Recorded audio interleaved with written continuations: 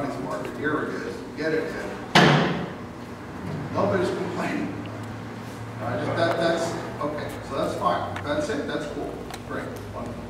Are we off, is the funding been, we have the funds for this? You do have funds, again. Okay, are we now, we're cash positive here now? No. How do we, where are we getting this money to spend? Where's the portion of money to spend if we're on cash flow? So just before they went ahead and opened it to public comment, I had stated that the department assessed this board situation in terms of exhaustive effort. And we wanted to ensure, again, because all of the funding documents have been submitted on a timely basis. They've actually been improving while in exhaustive efforts. The department allowed the neighborhood council for one meeting to address funding matters as in be out in your community, let's see what you can do. And so based on that, in the month of October, they were given 5 funding items. I'm sorry. No, 3 of which were tabled, 2 which were approved by the board. After that meeting, the department received quite a number of emails and phone calls. And at that point, we realized that the board wasn't ready to address funding items. And so because those 2 items were already committed, we moved forward with those. The issue was that the writing of the motions were incorrect. As Michelle has stated, neighborhood councils cannot pay a third party to pay the vendor or to pay the organization. They must be paid directly by the neighborhood council. So how are these funds being spent? They're not operational. Do you allow that? Okay, Right, okay, yeah. fine. Okay. No, Mr. McGuire, and they have to agree to not get paid until exhaustive efforts are lifted. Now, they're taking their chances. I mean, it could be next month, it could be 4 months from Right, now. so, right. Oh, It could never happen. They took that chance. so it's a pending situation here. Right, so what we're asking is for the board, 1, to approve the motion with the correct language so that we can go ahead and process after being taken out of exhaustive efforts. Well, there's 2 things happening here, right? Was that there's exhaustive efforts, Yeah, that's. and then there's cash flow positive, Oh, yeah, right? that time was already done. Things happen, right? They come up, okay. Yeah. You guys decide. Decide I don't what- want to take up Because we your need time. to. Time, that's it. Thank you. No, it was an important issue, so I think You might have it should something be to say. clarified for everyone, so, but if you guys can see that, no. Sorry. Okay, was that the last public comment on this item? And we've already done the board vote. Ruben, you made the motion, you moved the motion, and Michelle seconded.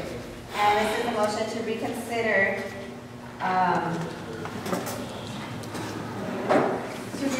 the original motion that was approved on October 3rd, 2014. We're gonna go ahead and take a vote now? All in favor, raise your hand. Will we change language? To reconsider the motion. Right now we're voting Number 6. to reopen it, to reconsider it.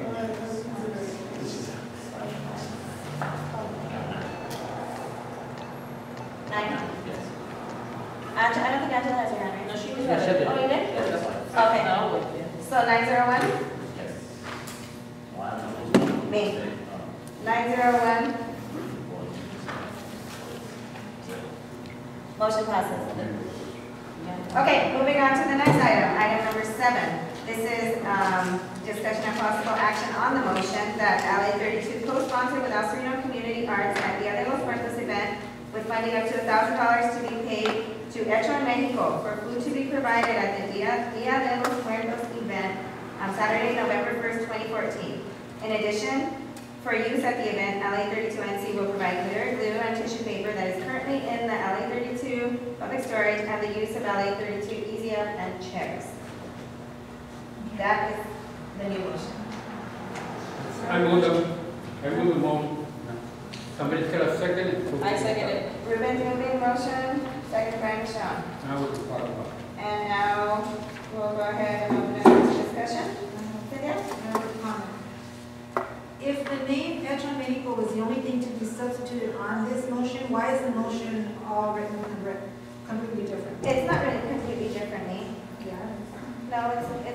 the chair.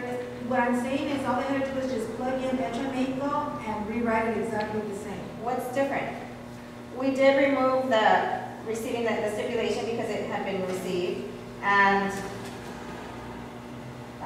It's like pasting. You take out, put in, take out, put in. I don't see what's different. It says right here. I know, it reads better. Okay, It reads more. but the one that we approved prior to is the one that we were reconsidering. Yeah, and we're reconsidering it now. So now we're reconsidering it and we're changing the complete language. I mean, but what substance has changed about it? Nothing.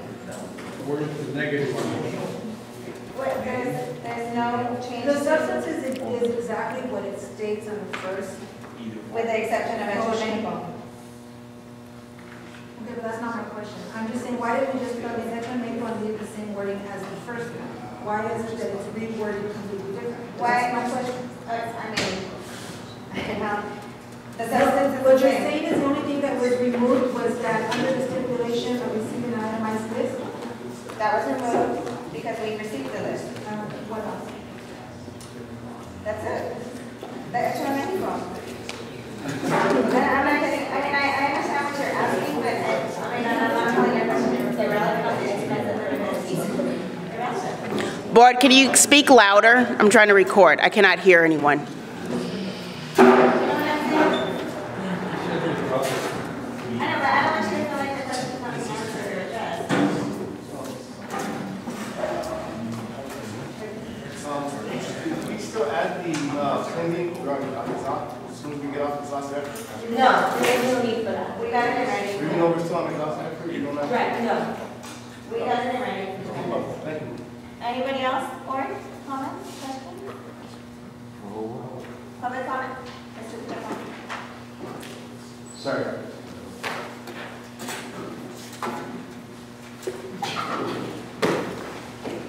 Cynthia's right. Talk about semantics. The first one says $1,000 payable to body of action. No explanation. It's $1,000. The second one explains it's for food. That's what she's talking about. It's your Mexico for food. This is not what was presented to us the last time, folks. This is not a substitution. It's more of a clarification after the fact. And here's the other thing.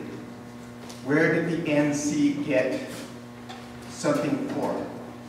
I didn't see it in the advertising because it wasn't there, because you can't approve it. I thought in order for us to be able to sponsor something, the NC would get credit for being co-sponsored. But because this was such a mess, we never got that. I didn't see it. I kept looking to see if the other was muertos. All I ever kept saying was, the councilman's office, Red 67, Hecho en Mexico, Barrio Action. Never saw the NC's name. What did we get for it? Thank you. Here's a copy of the flyer. We're on it. So it's right here. Mr. Pacheco, we're on the flyer. And we're on the Facebook. I'm telling you what's on the web. I'm telling you what's on the web. Well, this event they had been putting it together for a number of months prior to us coming on I board. said my piece. And you're out of order. Clarification for the residents. You're out of order. There she is. You're even out of order. She's the only one that can say that. Mr. You guys Pacheco, don't know your you're out of order stuff. right now. Mr. Johnson, go ahead. Do you see that? Forget it. You know, you're not the chair. She's the chair. Do you understand that, Michelle? Do you see that? Michelle, do you understand? Do She's you the see chair. that? Thank you. Do you see, Thank you. understand? Give us a like on You still Facebook. don't even know how Thank this you. is supposed to run. No. You move it. You can't call people out. You know what? Okay, Mr. Pacheco, I you too, Michelle. I'm sorry. But seriously, I mean, we're up here, I know I worked all day today. Look, I don't need this. No,